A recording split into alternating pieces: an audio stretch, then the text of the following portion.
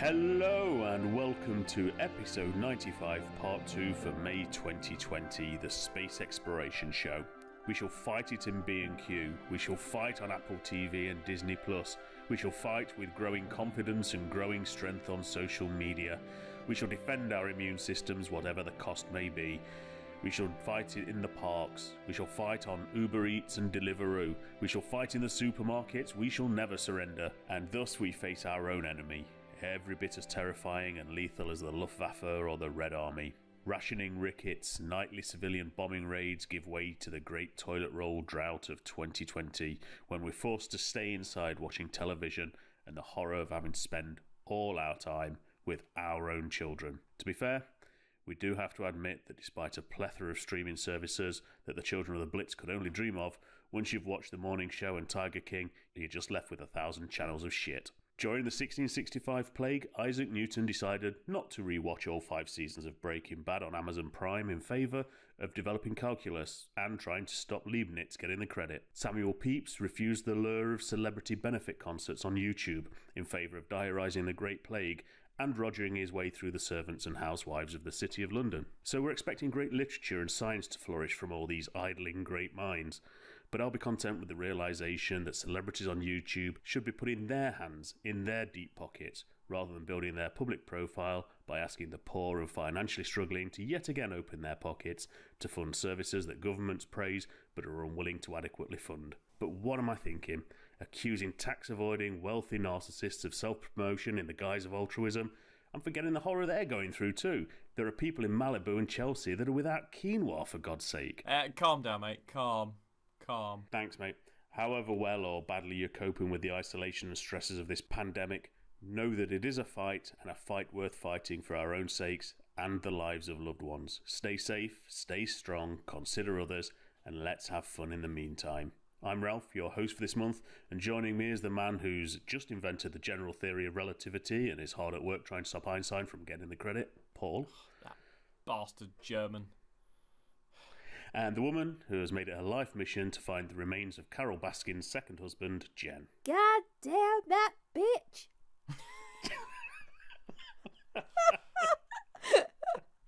Oh, if anyone hasn't seen Tiger King, they need to watch it.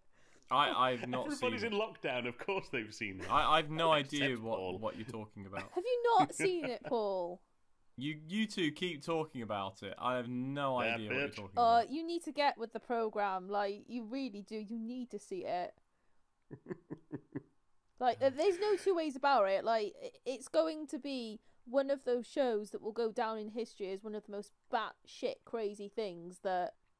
Anyway, so I've got a note in the script here that I don't know what this is about. What's Cafe Scientifique on the 21st of May? That's me. I'm giving a talk online with Cafe Scientifique on the 21st of the month, which is in like a week when this goes out. I am. So yeah, they contacted me via Twitter. So Cafe Scientifique is, I think, a bit like Pint of Science in that, like, scientists, right across the board of science, so everything from like biology stuff to like acoustical stuff, like anything that can be remotely classed as science, they do sort of short talks on, and normally it takes place in a cafe or a bar, but obviously not at the minute. So they've now gone for the Cyber Cafe Scientifique, and it'll be a talk given by Zoom on their website, so I think it's streamed via YouTube and on their website, but I've got to kind of iron out the how it all works a little bit later in the month, because this has literally only just been arranged in the past couple of days. So I'm going to do a half-an-hour talk on astronomy things, so things that we can't see with our eyes but we can see at other wavelengths. So it's kind of following on from the special segment that we're doing in the show now, but because it is a general science talk, it will be at quite a low level. So if you are interested in trying to get some more people into your hobby of astronomy, maybe my talk will be a good level for them, because it is really going to be pretty basic, because it's not aimed at astronomers, it's aimed at anyone who has a general interest in science. Cool. So is this something to watch live or to see on YouTube afterwards, kind of thing? No, it'll be on live and then it'll be available to view afterwards as well. So it is, I believe, 7 p.m. on the 21st of May is the kickoff time. Where do they go? But yeah, if you just Google Cafe Scientifique, it'll come up. My blurb should be up on the website now. There's also an event for it on Eventbrite, for my talk. So yeah, it'll be about half an hour, the actual talk, and then there'll be some time for questions afterwards. Cool. Okay, so turning our attention to emails, just one I want to read out. Oh no, this not this show. one. This one. Oh, and no. this is from our good friend Mark Grundy in Los Angeles, who emailed us about the Welsh Room, if you remember from, I think it was last month's show. There was a room in an American university that I couldn't remember that was in a kind of Welsh fashion. And Mark says, "Dear Martians and Jen, in a recent episode, the subject of a Welsh room at a US university came up. Not unsurprisingly, the Martians didn't know where this room was. The funny thing is, I was actually there in 2007. I just couldn't even remember which city it was. The Welsh Room is at the Cathedral of Learning in Pittsburg, and they are called nationality or culture rooms. I think the Welsh one is a nationality room rather than a culture room. That's my comment. Not his. Surely it's a principality room. Trying to say something there, Ralph? Surely it's a principality room. It's not a nation. I would have thought so, yeah. Watch Yeah, it. a conquered nation. Yeah. People should know when they're conquered. That's all right. Absolutely. We'll just keep all of when our the English water. did it, they did it properly. He goes on to say, Ralph is okay, Paul is acceptable, but luckily Jen makes up for it all by being stunningly beautiful, sexy, stylish, and amazingly intelligent. If only we could clone her. Do the Martians have this technology? Just joking, love you all. Interestingly though, Paul now has as his Twitter handle acceptable. I now have my Twitter handle as okay. And Jen, you didn't go with yours. No, I left mine as it was before. Although, if we could clone me, that would be great, because one of me could just binge Netflix all day, and then the other me could do my thesis that I need to do. Yeah. Well, if we had 25,000 of you or something like that, then imagine what we could do with all those Twitter accounts. Just imagine how much spamming we could do. Oh, man. Be able to take over the world. Exactly. Anyway, Mark goes on to say, I look forward to your episodes, love the news, love the monologues, and enjoy the cursing. Please keep it up, especially the cursing. Who would have thought that you could laugh so much while listening to an astronomy podcast? I know, we can't believe that either. Best wishes, Mark G.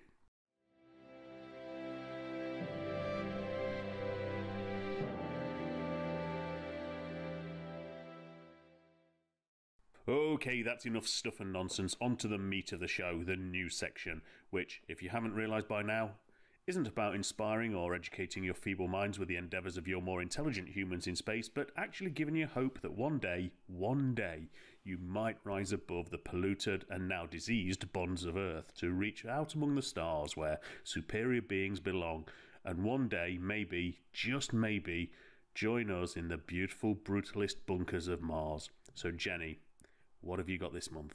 Oh, sorry, I just burped. Hang on. Well, we're breaking news here. Jenny belch. Oh, sorry. It was all coming out as you were like, so Jenny. I was like, oh shit, not ready. Yeah. My first news story should have you two quaking in your 4 little Martian boots because Nothing China's makes us coming quake. to get ya. Oh, really? Oh, Yeah. the Chinese. Oh, okay. China has released the name and the logo for its first Mars landing mission. Oh, it won't succeed. Well, we'll see. We'll see. Only the Americans have. You're taking away my news story, Ralph. Shut up. Oh, sorry. Oh, shut up. So it's going to be called Tianwen-1, and it should be launched in July. Of course, whether it will still be launched in July or not with everything going on, who knows. But it's going to be a robotic mission, and the name translates as Questions About the Heavens, which I thought was quite nice. And to be honest, it is China's first mission to Mars, and they're not messing around. The mission is an orbiter, and a lander, and a rover. Pew, pew, pew. Altogether, the 3 biggies. Job done. If it does launch in July, it'll arrive at Mars in February 2021, and it's going to study the Martian atmosphere and contribute to the continuing search for life on the red planet. The rover is expected to work for at least 3 months, which means it'll probably keep going for about a decade if it lands. If the mission is completely successful, it means that China will be the second nation ever to deploy a rover on the surface of Mars.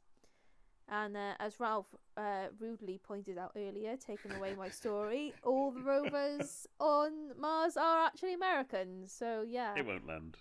Well, we'll see. Either way, I think the logo is pretty neat. It's basically a bunch of nested blue C's, where the C stands for Mars, I presume. I don't know.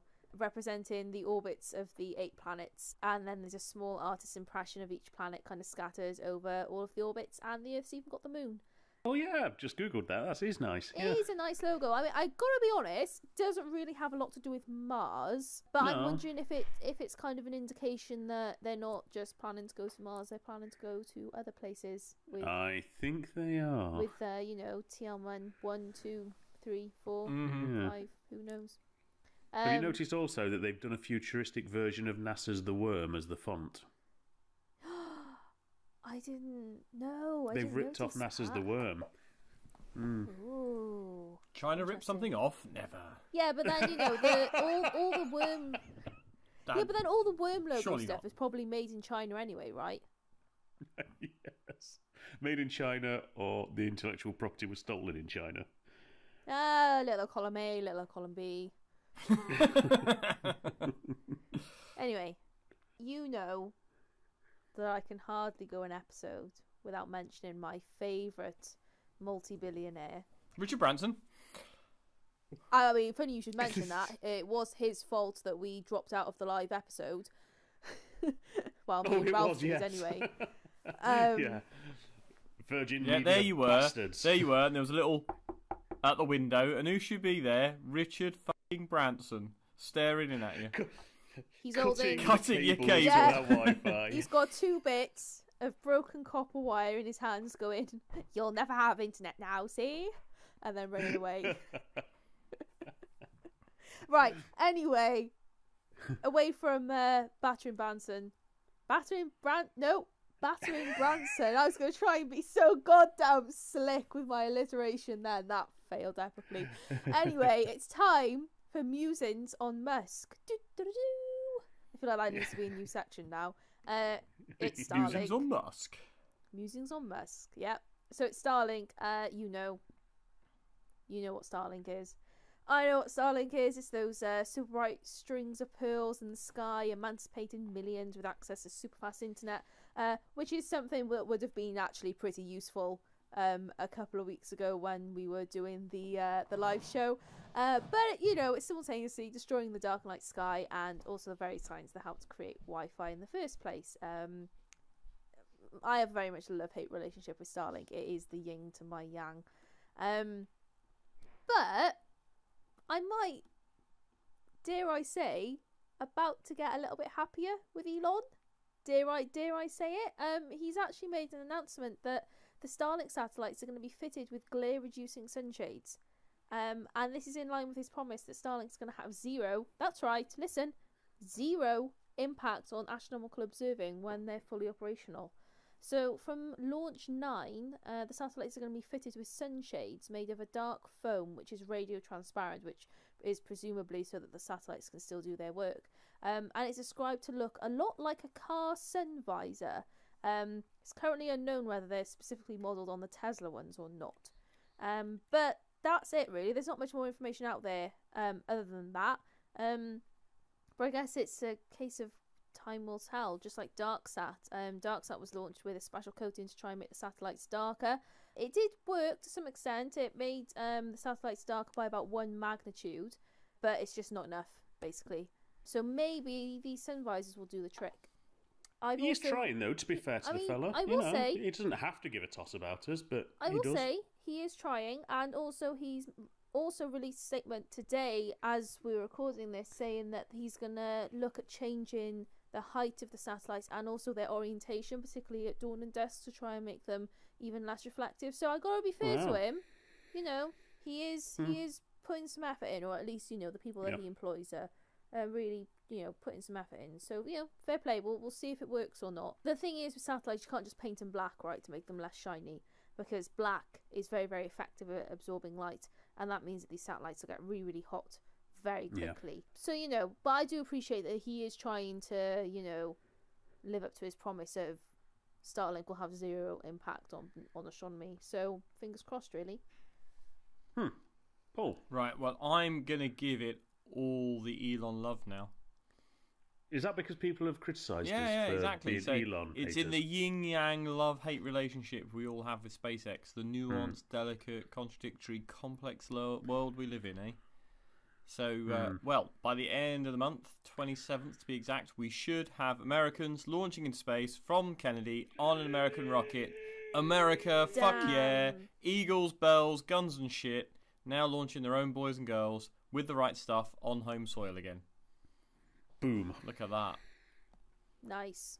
And not even an overpriced Boeing craft inside. No, exactly. We will hopefully have, fingers crossed, a Dragon 2 containing astronauts Doug Hurley and Bob Becken lifting off at the end of the month for a flight to the ISS. Now, there are still some outstanding technical issues, because of course there are. It's commercial crew. There's going to be... You wouldn't want to be Doug Hurley or Bob Behnken here, and there's still a few tech issues. They haven't really been open about what these tech issues are, but it's supposed to be with those pesky parachutes that they've had so much issues with.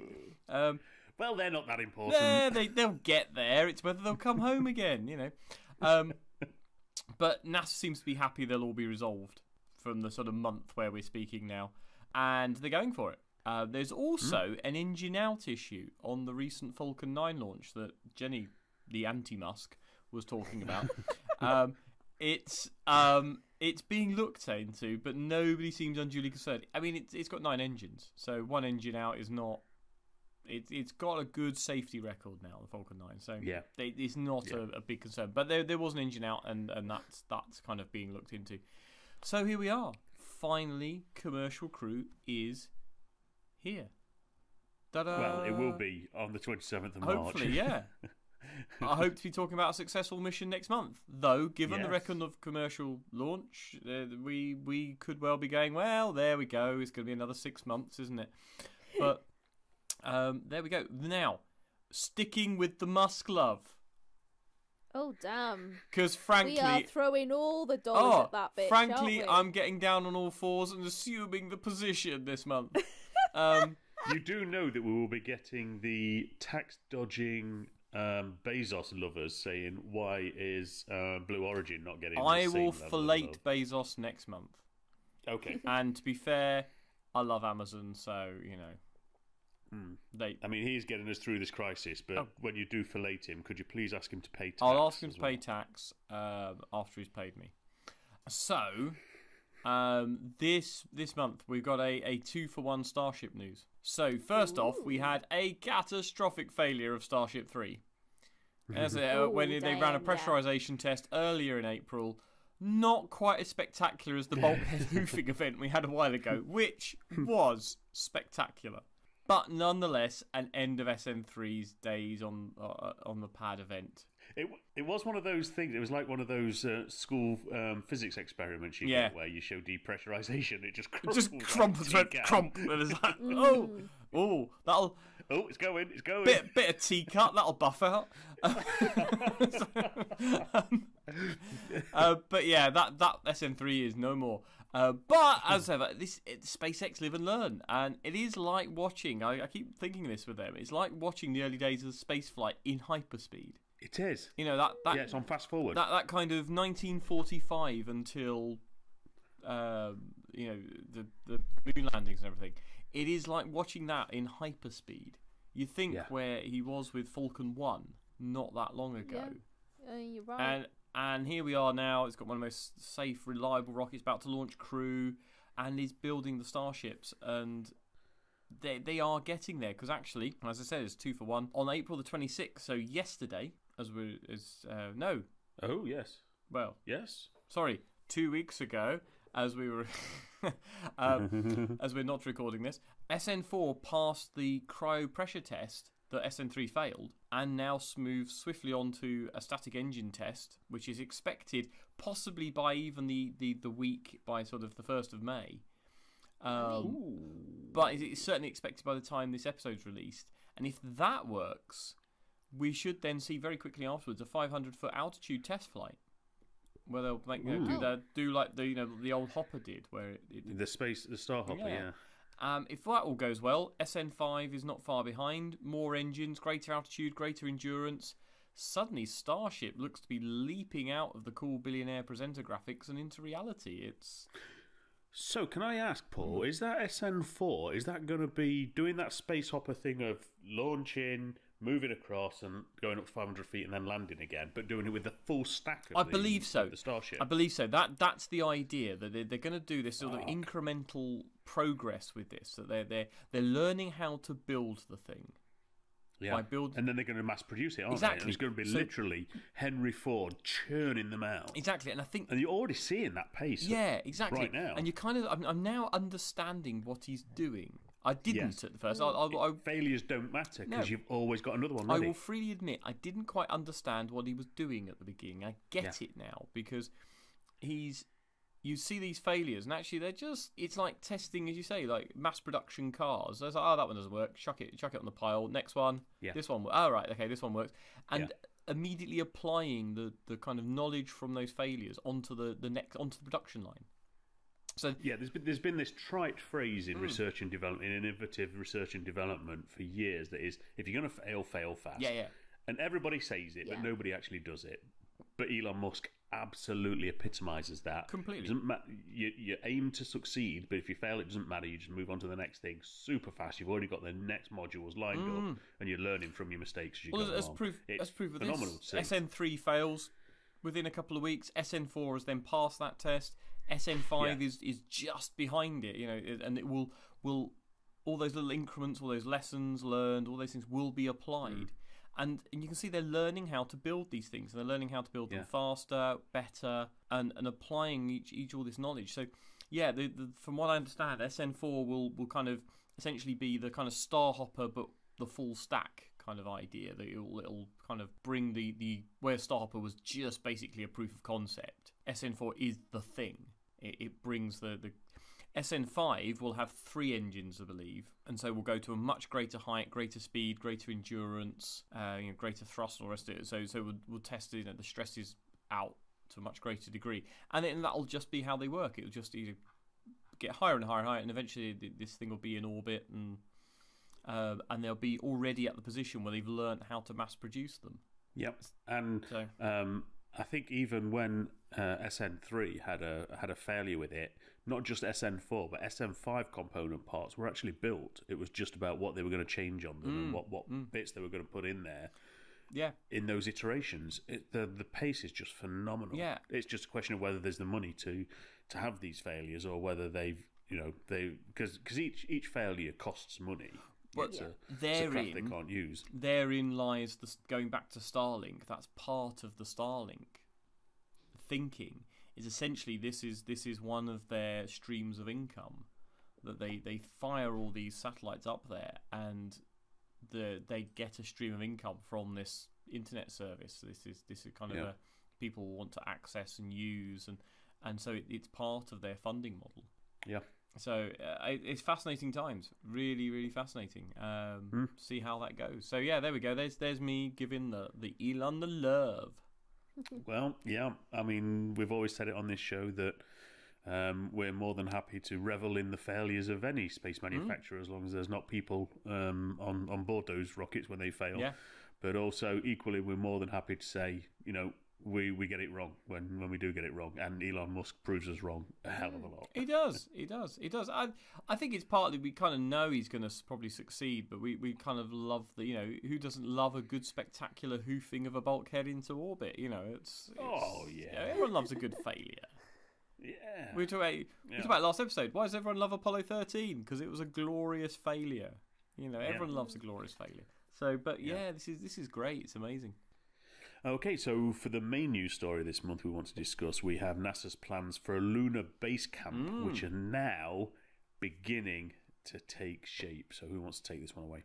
Yeah, so NASA going back to the moon, slated for 2024. Doubt it now with everything that's going on. And it'll be Artemis 3 at that point, right? Which will be the one that will land. They're going to have one that will sort of do a circuit of the moon. But this will be the one that lands. And now it's always been a little bit hazy about what are they actually going for? Like, what is the point of going back to the moon? It's like, are they just trying to repeat Apollo?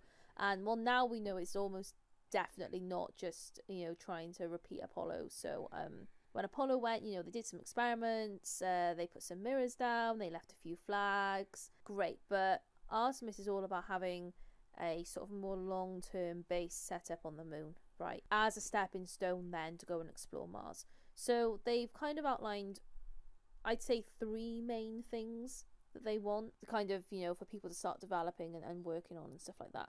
So the 3 main things are they want a lunar terrain vehicle, or an LTV, and that is, for moving the crew around where the Artemis 3 will land. They then got a habitable mobility platform, which is interesting because this will allow long journeys over more significant distance. And we're talking journeys of 45 days. That's away from the base, isn't it? That's moving away from the base. So these are, so, That's the incredible. rover is for kind of hopping around in the nearby vicinity, kind of, driving around your local neighbourhood, whereas the habitable mobility platform is for exploring kind of the next country over. Right? That's incredible. Yeah, I know. It's a completely different way of looking at lunar exploration. Yeah, Apollo was always, you've got your base, which is your lunar module. You can drive out so far, but only so far that if the lunar module failed, you could get back to your base. It was always, that was your safety point. Yeah. This is turning that on its head and saying, well, we've got something else that means we can go wherever we want within, 45 days. Yeah, it is a completely different way of exploring the moon, and they're going to be able to find out so much more stuff by having their base camp, but then being able to go off on little jollies for a few weeks and find things. We've alluded to what the third element is. The third element is then the main base camp where everyone will be set up, where the first instruments will be set up. Everything kind of runs from this main hub. Yeah, and the good news about this is that they're already doing the requests for information, the kind of first part in a tender process for getting the companies to express an interest in developing these. So it's not just a pipe dream. This is something that they're actually putting money on the table for the plans to do it. And I think that's the real difference between, I think it was it Bush's Project Constellation back in the early 2000s that was planning on doing something very similar to this, but it never had the congressional funding. And this time around, they've managed to do it without a huge uplift in congressional funding. And as we know with the Trump administration, the Republicans just fall into line with whatever he asks for anyway. So you've only got to persuade a few Democrats to fall in line with this for the additional funding that's needed, which won't be a great amount. So this is looking like it's got legs. Yeah. Oh, and the other thing is, I guess, is the Lunar Gateway, right? So I guess this is the fourth element, which is like away from the surface of the moon. Yeah, and this is what I was going to mention was the thing that caught my eye was this using Gateway in this sort of Mars dress rehearsal. So they're trying to answer, I think, some of the Mars angle critics that have looked at the moon strategy that NASA's following now, who have been quite sort of critical of why aren't we going to Mars? Why this sudden focus on the moon? What isn't this a waste of time? And they're trying to really underline this. This is a rehearsal for the Mars, not just doing the moon. Yeah, and I think it's the right thing to do, right? I mean, we had this discussion, I think last year or even the year before. It's like, do we think we should go back to the moon or should we just plumb straight for Mars? And I think going back to the moon is the right thing, because if something goes wrong, you've got a fair chance of rescue a few days away. Something goes wrong the first time you go to Mars, that's it. People are dying. And can you imagine if astronauts die on the first trip to Mars? Yeah. I think there's also something that's quite special about the moon in that it's nearby and you can see it. And looking up at something that, if you put a telescope on it, you can actually see craters on there and surface details and thinking, man alive, there are people living and working on there. It's so much more, I think, real than if you look at something that's a distant dot in the sky, that if you train a telescope on it, majority of the time you can't see anything. It's only when it's at a good opposition that you can see it, see any kind of surface details. And most people don't know where Mars is. So I think majority of people looking up in the sky and thinking, wow, there's people on that, rather Yeah. than there's people up there somewhere, but I've no idea where. Yeah. It just captures the imagination that much more. Now, it's interesting because, yeah, the article talks about an expanded habitation capability for Gateway eventually. So Gateway getting a lot bigger. Yeah. Oh, okay. And the graphics even suggesting they're sort of Bigelow-style inflatable modules. But of course, we know that Bigelow is going I bust. was about to say, we talked last episode about the sort of issues at Bigelow, but the idea is there that you can have this big sort of inflatable habitation module, and this would then be used as a sort of dress rehearsal for Mars missions, but on the moon. So you could do the sort of much longer duration. The idea that we'd put a platform around Mars like Gateway that then is where you base yourself to land on. So you could then demonstrate all the capabilities and develop the technology and the ideas and how the missions would work on Mars before you actually go. Absolutely. And it's the right way to do things. You know, it will take more time, but it's a much safer, a much more sensible way to do things. Definitely. Yeah, and it means you can do it properly rather than doing it with a huge amount of risk and doing it in a... You can't do Mars as quickly, as thoroughly as you can do the Moon. And I can't even believe we're having this conversation, because the idea of having lunar habitats and people actually living on the Moon like they live on the International Space Station in orbit currently is the stuff of science fiction until pretty much, I would guess, really now when it starts looking real, because up until now everyone could just say, well, it's just like Bush Junior's plan and Bush Senior's plan and Obama's plan. It's pie in the sky dreams, but it's starting to actually look like a reality now. Yeah, completely.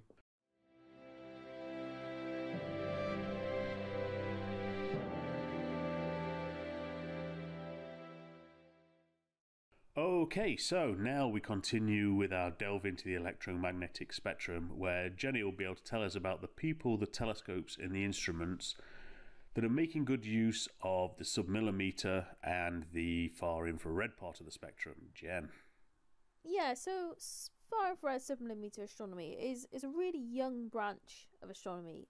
Serious observations at these wavelengths have only happened for maybe the last 30 years or so, and like the really big leaps forward have been only in the past 10 or 15 years. And it's because it's very sensitive technology, it's very, very difficult to build, and it is only recently in the past few decades where we've had the ability to be able to build sort of far infrared submillimeter telescopes. So far infrared telescopes and detectors, they're kind of this weird hybrid between like radio technology and sort of more traditional like optical astronomy techniques. Typically, the telescopes might look more like a traditional telescope, you know, where you've got like a big mirror and it sits inside like a big dome. But the instruments, they're not cameras like we use for sort of optical wavelengths. And typically, far infrared submillimeter telescopes, they don't detect light in that traditional way. Really what they do is they actually detect heat using an instrument called a bolometer, or they use something called a heterodyne receiver to look at like fine spectral lines. And I know I've just thrown a bunch of jargon at you, so let's explore those a little bit more. So a bolometer works in the following way. In comes some far infrared light, it hits an element, some sort of like metallic element, and it raises the temperature of the element, this light incoming from your source. This element that's absorbed this light has a resistance, and that resistance is very, very sensitive to small temperature changes. So as the element has absorbed this light energy from your source, it heats up in a very, very kind of microscopic way. This causes a resistive change, which we can measure then very, very accurately, and we convert that resistance change to a light signal of, you know, whatever we happen to be looking at. And so because of that, it's very important that bolometers are kept thermally stable. So that is that the temperature does not fluctuate unless that fluctuation is because we're looking at something interesting. So typically as well, they're also cooled to temperatures very, very much below the temperatures of the objects that they're trying to detect. Really, to be honest, as close to absolute zero as you can possibly get. Which is exactly why sort of far infrared submillimeter astronomy really is kind of a new branch of astronomy, because it is only recently that we've had that sort of technology to be able to build such detectors. Now, a heterodyne receiver is more like the radio telescope stuff we've talked about before. It's a little bit of an abstract concept, but what it does is it creates a signal which is close to the frequency of the signal that you're trying to detect. These then mix together the signal that you've created and the signal you're trying to detect, and they combine into a new frequency which is easier to detect and read out than just the original signal from the source. So it's a bit like interference matching is the sort of thing that you're trying to go for. But I think probably the most famous submillimeter telescope is the Herschel Space Observatory. Number one, because I've banged on about it for like the past 5 years on this podcast. So if you're a long time listener, you know exactly what I'm talking about. But also because it was the telescope that was launched with Planck, and Herschel used a combination of bolometers and also heterodyne receivers, and it studied the universe at wavelengths of between 70 and 500 microns. So still long wavelengths. And to date, the Herschel Space Observatory is still the largest single mirror telescope ever launched at 3.5 meters. Compare that to Hubble, who's 2.4 meters across. The telescope was actually once the coldest place in the universe.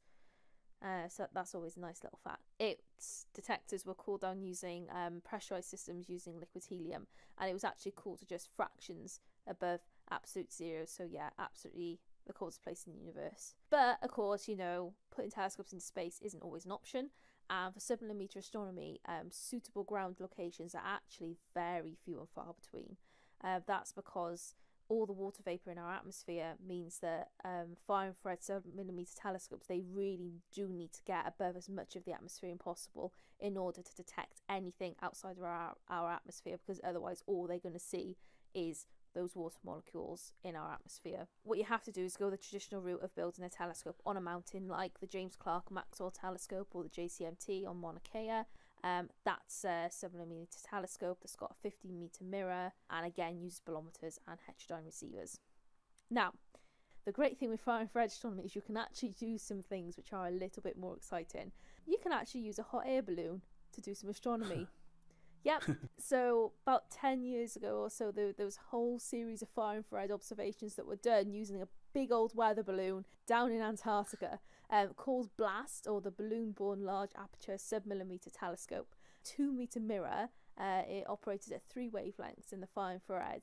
And yeah, it is as crazy as they sound. They literally strapped a telescope to a weather balloon and sent it up for about a month, about 35 kilometers up, floating above the ice, going wherever the wind takes it in Antarctica. Goes for about a month, and then it crash lands in Antarctica somewhere, and then you got to go and find it and get the data and salvage what you can from the telescope.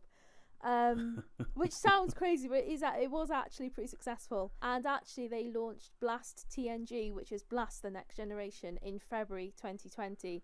So they're starting to do them again. Wow. And of course the joy of the balloons is you get above pretty much all of the atmosphere, so all of that water is not a problem. And if that's not exciting enough, how about sticking a telescope on a plane? Because that's what SOFIA is. SOFIA, the Stratospheric Observatory for Infrared Astronomy. It's a modified Boeing 747, which carries a 2.7 meter mirror. It flies about 38 to 45,000 feet. Pretty much as close as you can get to space with a telescope, that's not in space, really. The downside of having a telescope on an airplane is that obviously, you can only observe for as long as the airplane can fly for, which is, a few hours at any given time. But Jesus Christ, there's a telescope on an airplane. It's just so goddamn cool. It's like if someone was going to say, where shouldn't you put a telescope? On a boat or on a plane. So what do? They put a telescope on a plane. Yeah, I know. It's phenomenal, isn't it? But in terms of the future, because there aren't any space-based submillimeter telescopes at the minute, we did have Spitzer. Spitzer went into sort of the shorter end of the far infrared, but we know that that's been decommissioned. Herschel stopped working in 2013 because it ran out of liquid helium, which is what was cooling it. So now the future is for a telescope which is currently called Origins, and it's going to be basically a combination of Herschel, Spitzer, and JWST, but on steroids.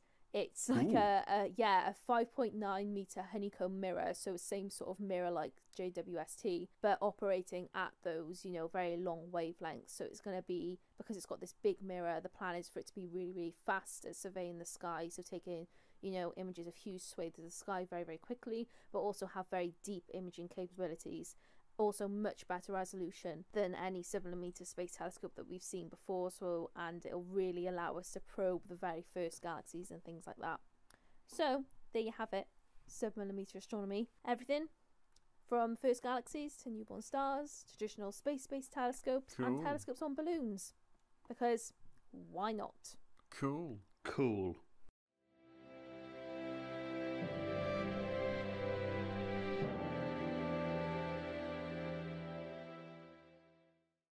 So now we move on to the questions and answers section, which, despite doing a full show of Q&A last month, we've still not exhausted the supply of questions you want answering, so thanks very much for sending them in.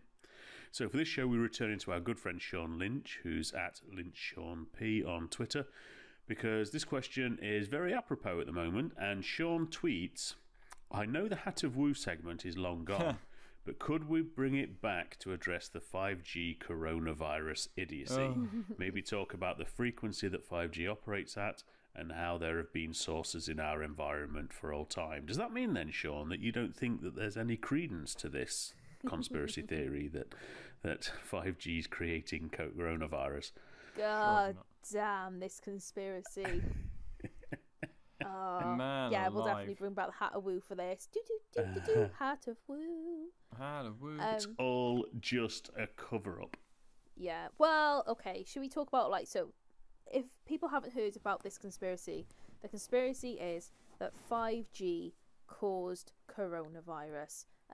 Or another version of it is that 5G is actually coronavirus, and that coronavirus is just a cover-up to get us all injected with microchips that, you know, track our every movement, and these are masqueraded as vaccinations, and but the root and the root cause of this conspiracy theory seems to be that because China was the first to set up 5G, and they got coronavirus first, therefore it is the whole. All elephants are grey, all mice are grey, therefore all mice are elephants. Like, this is exactly what this is. I was going to say that there is a massive, massive element of racism in this. Oh, Huge. It's awful, isn't Basically, if you believe this 5G thing, you're a racist. Because it is clearly tied up in, just before this all kicked off, especially in like the UK and America, we were deep into this whole, should China be involved in our 5G networks? And that was all doing the rounds. And there was a massive element of racism involved in all that discussion, clearly. And so this has happened. So you've had this illness that's arisen out of China. And so people have basically decided that it's clearly sort of evil China doing evil things with 5G. And it's just basically Orientalism. It's lazy racism. It's just, yeah, I mean, alright, so I know that anyone listening to this is not going to believe this conspiracy theory, but, you know, if you have Doris over the fence shouting at you that, you know, it's all a conspiracy theory, here are your arguments to explain why it's just I have no words for how nonsensical this is. Anyway, so 5G and coronavirus, two completely different things, right? Coronavirus is a virus, it's in the name, it's a biological thing. 5G is just a form of electromagnetic waves. They're in the radio microwave range that we've talked about before in the last few episodes. They're very, very low energy, and that means they're non-ionizing. That is, they are not going to damage you. Even if you use your phone every minute of every day, it's the exact same sort of energy as when we look at the sky at radio wavelengths or in the microwave. You know, the radio sky doesn't damage you. 5G is not going to damage you. Now, there have been studies claiming that 2G and 3D, that 2G and 3G, which are the second generation and the third generation of this internet. This was what 5G is. It's the fifth generation of like internet. The cellular 2G internet. Sorry? Cellular internet. Sorry, yeah, cellular internet. Sorry. There's some argument that the past ones did damage to rat hearts. But these rats were blasted with radiation levels, right? Much, much higher than we will ever experience using our phones. And something else people might say to you is, but look, coronavirus has started in cities, and cities have 5G. You know what else cities have? Airports. Thousands of germ-breeding factories pass through airports every goddamn day. Do you know what those germ factories are? People. You. Yeah, exactly. 5G is not going to give you any health problems, other than maybe a stiff neck from staring at the amazing high definition that you're now getting on Netflix on your phone. Right? Maybe a bit of like repetitive strain injury or something from all the gaming that you're going to be doing. And the thing is, right, the powers that be, they don't need to inject us with microchips to track us, because they already do it, right? Most people on the planet are carrying a giant tracker in their back pocket. It's called your mobile phone, or cell phone for our American listeners, right? It's not the government that you need to worry about. It's all the companies that make money off your data, right? And you happily give up, you every hour, you give up your data just for the convenience of using Google for email and directions, and Amazon for cloud storage, and purchasing Facebook and Twitter. You're doing it anyway. Everyone's tracking you. You can go on Google Maps and they'll tell you, like, for the past month where you've been, give you a little map. It was pretty easy the last month, to be fair. Yeah. Everyone's been at home, right? All the local off license. But look, the whole bottom line of 5G and coronavirus is that correlation is not causation.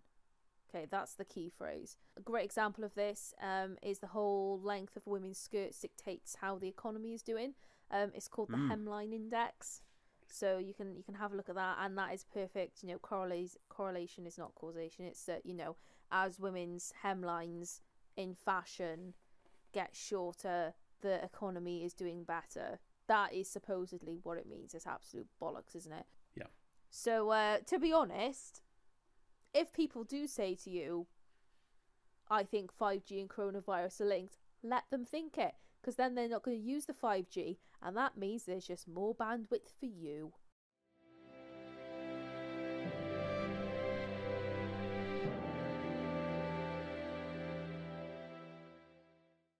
Well, that's all we have time for this month. Jenny has a thesis to write while Paul... Yeah, I don't want to. Jenny has a thesis to write while Paul and I have decided to redecorate the dungeon. Times are grim at the moment, but they will get better, and if there's one thing we can tell you that it should give you heart, it's that tests have shown coronas cannot be passed through flatulence. Which is frankly a blessing, otherwise my viral load would outweigh that of the entire population of New York State. By the way, human blood red or that nice shade of xenomorph acid black for the dungeon heavy petting room. And again, remember to let us know if you like the live shows or not, what you want in them, and just, generally any feedback about anything really to do with the show. Sounding like a millennial now, but please subscribe to us on YouTube. Follow us on Twitter, give us a review somewhere. Just, send us some love. So until next time, it's goodbye from Cydonia Base.